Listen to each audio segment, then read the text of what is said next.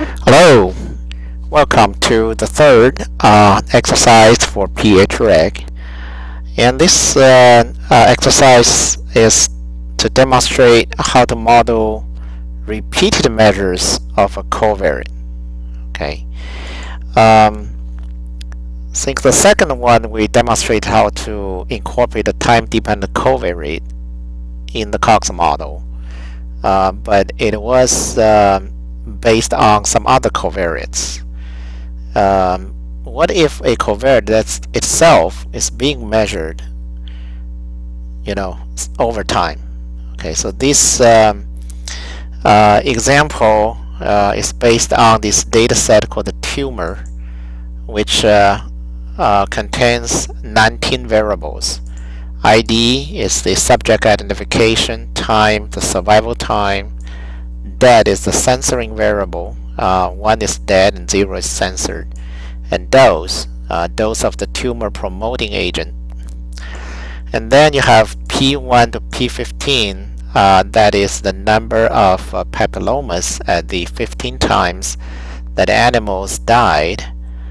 These 15 death times are weeks 27, 34, 37, 41, 43, 45, 46, 47, 49, 50, 51, 53, 65, 67, 71.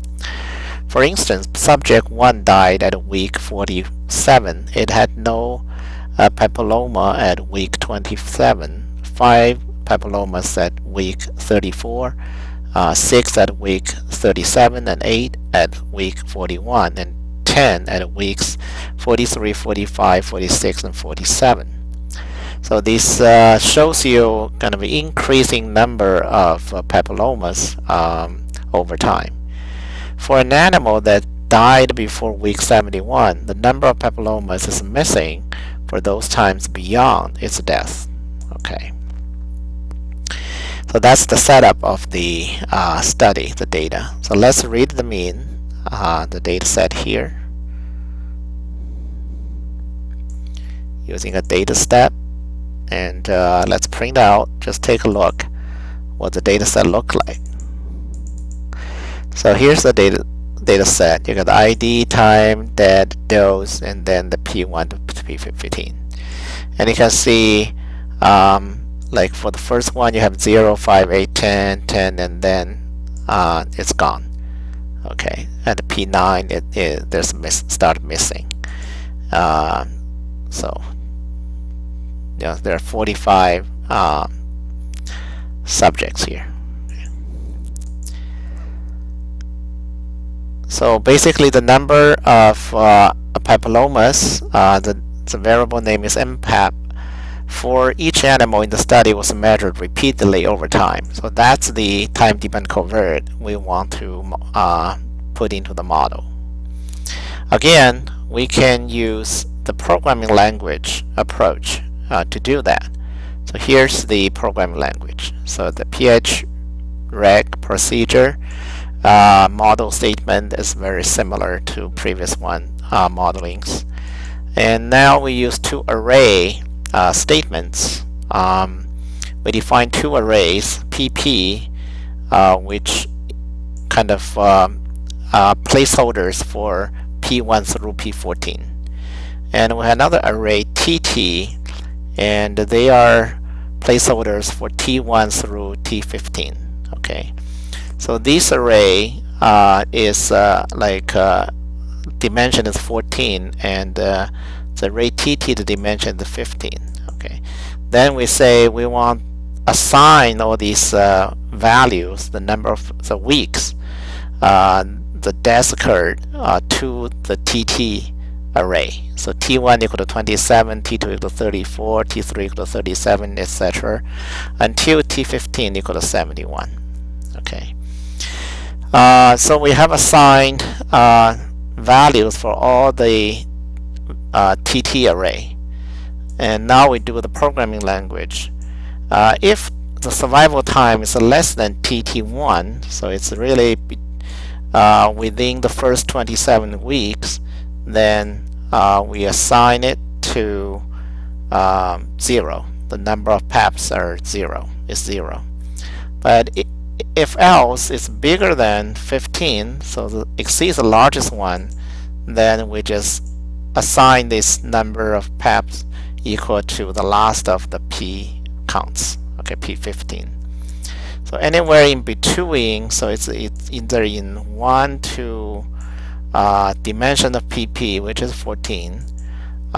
If the TTI is less than equal to the survival time, and then strictly less than the next TT time. So basically, for example, if this is T2 and T3, you're looking at week 34 and week in between week 34 and week 37. Then you assign the number of PEP equals to the PP array, the PPI, so it can be 1, 2, 3 up to 14. Okay, so basically you deal with the first one and the last one of this variable, and everything else you assign to the P1 to P14. Okay, so let's run that to see how it works. Very quick. You have the model information here, and convergence pretty quickly. We didn't use the IT print, otherwise you can see it's probably converged very fast.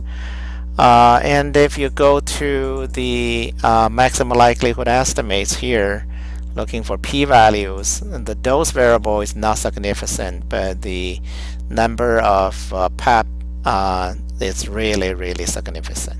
Okay, and it seems it's like positively related to the survival time. Okay.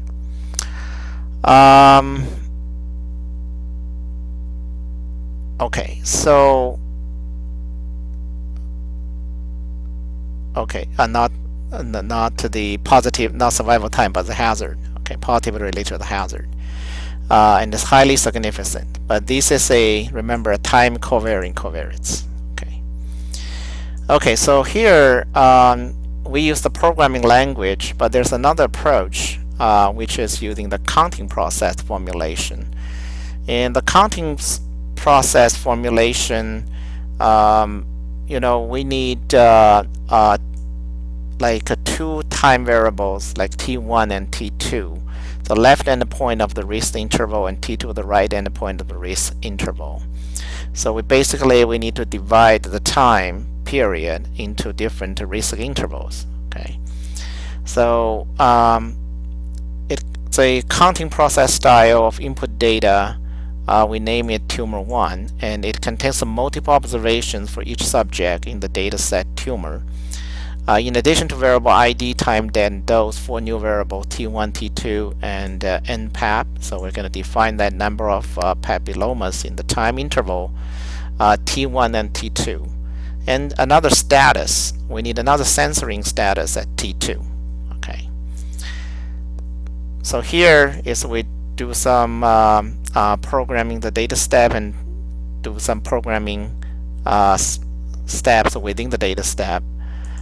We say tumor equal to data equal to tumor 1, and so here set tumor. So we're gonna use the tumor data set, and we keep the ID, time, date, dose, and then T1, T2, MPAP, and status. And here we define two arrays, PP and QQ, for P1 to P14, and QQ is the P2 to P15. And another one array is TT, which is from 1 to 15, which it contains all these values. Okay. After that, we initiate T1, T2 to 0, status equals 0, and then we, if survival time to the TT1, then we will assign T2 equal to TT1, and MPAP equal to P1, and status equal to dead. Okay, so it didn't survive beyond the TT1. Then we put into the data set tumor 1 here. And the else, then we just do a loop. The internal counter I from 1 to the dimension pp, which is 14. If the TTI equal to the survival time, then we assign T2 equal to survival time. MPAP is a PP, the I, and then status equal to dead, and then output. Okay. And else, if the TTI is less than time, then we look into if the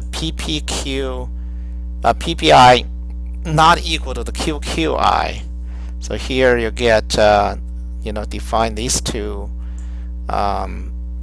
arrays, and if they're not the same, then you assign the QQI equal to missing and T2 equal to the survival time. If they are equal, then T2 equal to the TTI. Okay,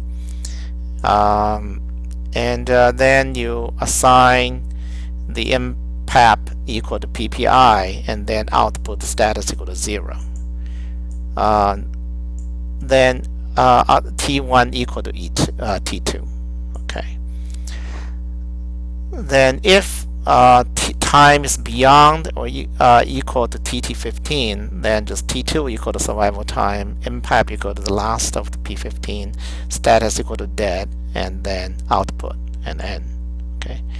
So this is a pretty complicated data step, kind of build up the counting process, representation of survival data. So take a quick look of this. You get the T1, T2 status and PAP variable created. And then you can fit the time-dependent covariate, and the similar result is still highly significant. So one advantage of using this approach is really it's easy to identify influential observations. So we're gonna use these proc means to generate the descriptive statistics, and then save them into output out2, and then use SGP plot proc to produce the influential data point plots. Okay, so it's going to take a while.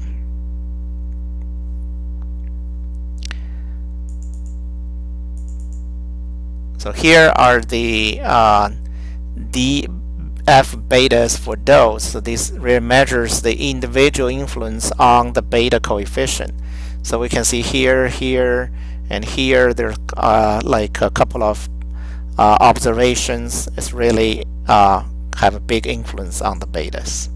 Similarly here, you can see we got one here and got one here about the observation 30, and this is probably, I don't know, 22 or 23. So this kind of plot let us identify influential observations. So we need to go back to the data set to run some more investigation on these influential observations, decide what to do with them in the context of the model building. Okay, so this is a demonstration of how to incorporate a time-dependent covariate which is repeatedly measured over time.